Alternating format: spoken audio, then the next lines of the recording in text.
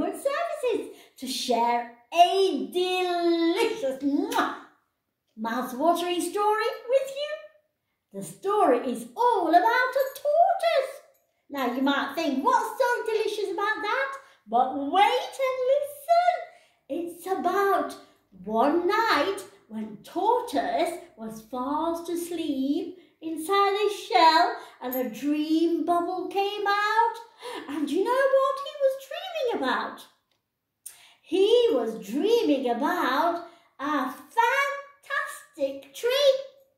You know, it gets really hot in the jungle, doesn't it?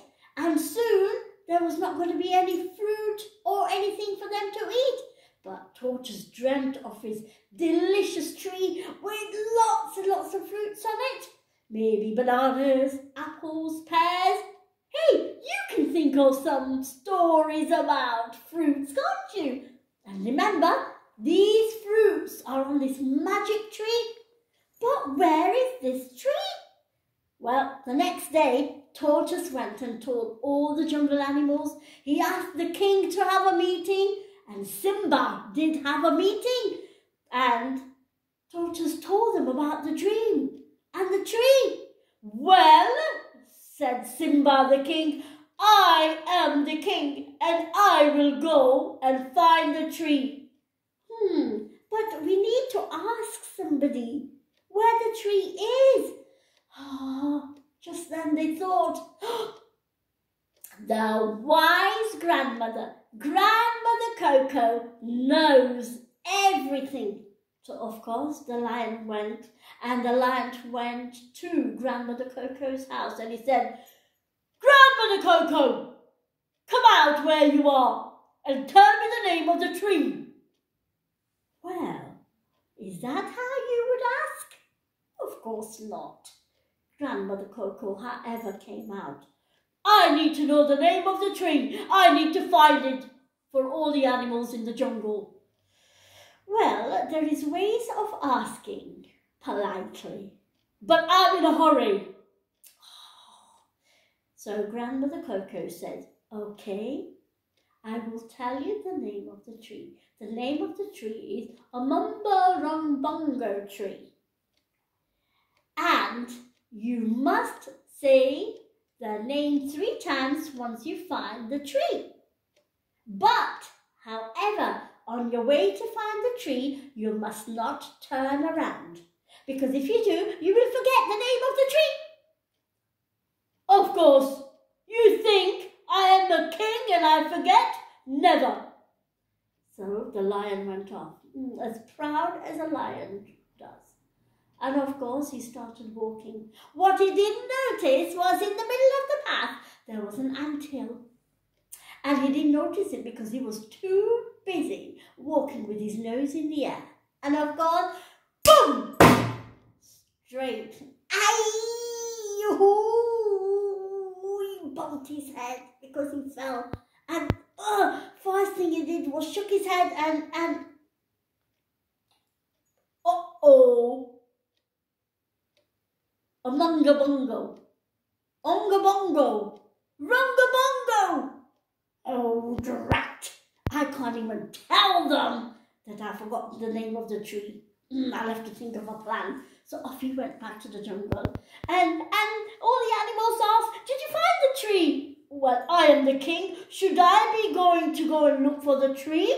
Of course not. I should be sitting waiting for one of you to go and find the tree. Now, let's see. So the elephant said, how about me, your majesty, since I am the animal with the biggest brain in this jungle? Yes, you go, elephant. Of course. So the elephant went to Grandmother Coco and he asked politely. Grandmother Coco climbed onto the elephant's trunk and whispered it. A mumbo-rumbongo tree. But remember, elephant, when you say it 3 times. But on your way to find the tree, don't turn around. Of course I won't. And of course I have the great power of my memory. I will find the tree. Off he went. Well, He went past the anthill, but you know what? He was not looking where he was going, and he did see the thorn that was sticking out in the ground, and his foot fell on it, and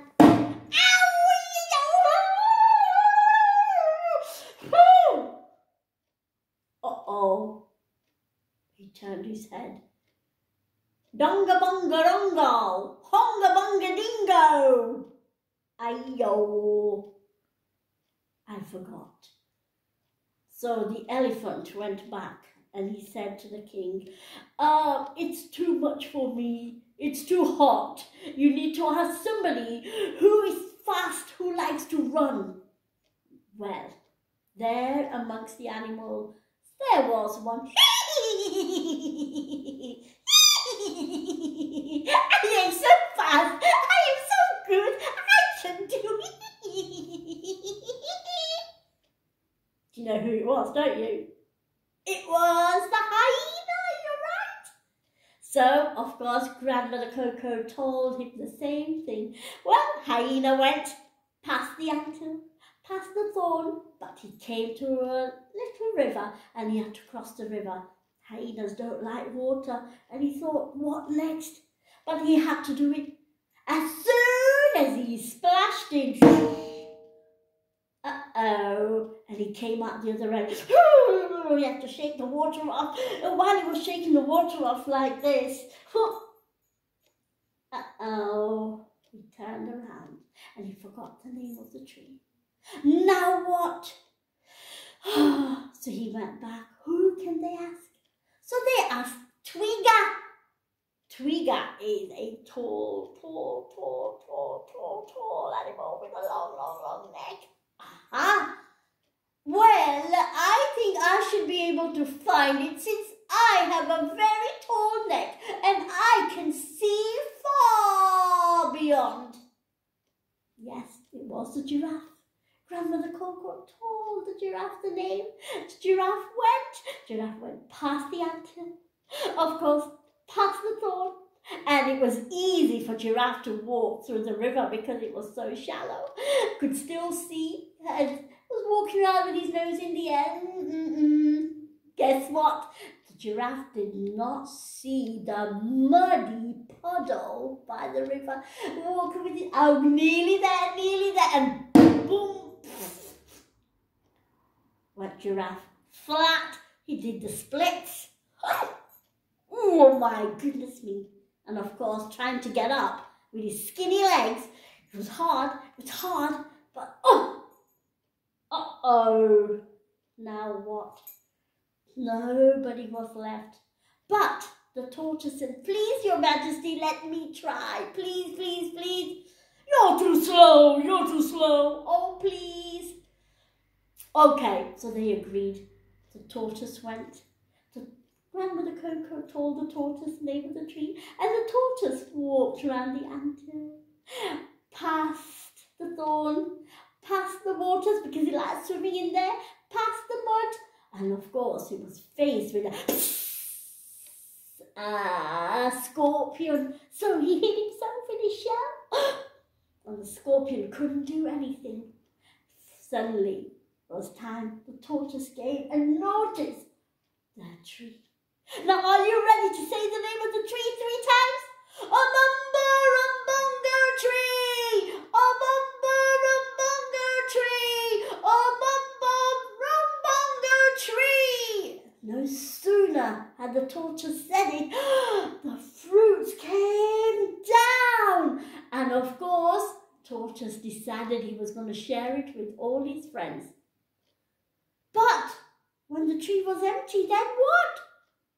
Well, said Tortoise, how about if we choose our favourite fruit and take the seeds and choose our favourite land and let's go and plant these seeds? And you never know.